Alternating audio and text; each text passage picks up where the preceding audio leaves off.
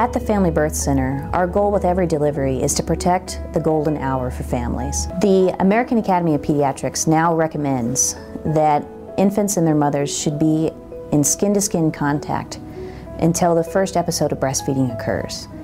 This is a vital recommendation now because it really stresses the importance of that initial bonding that happens between mother and baby. For those of our families that are interested in protecting that first golden hour, what that means for a family that as soon as the baby is born, the baby immediately comes into skin-to-skin contact with mom, usually on her chest.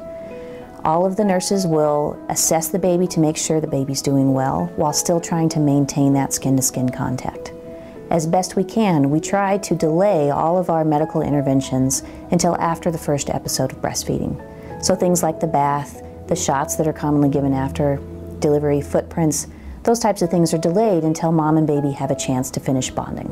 We know that when this kind of skin-to-skin contact is encouraged, babies' heart rates are lower, they have less of a stress response, they cry less, they breastfeed better, their blood sugars are more stable after delivery. Certainly we also encourage dads and other important family members to be a part of that bonding in the first golden hour and be an active participant in the bonding of a family in the first few moments with their baby. In certain situations, the initial golden hour is not always possible due to the health of the baby, but certainly here at Billings Clinic Family Birth Center, our utmost goal is to unite mom and baby as soon as possible after delivery.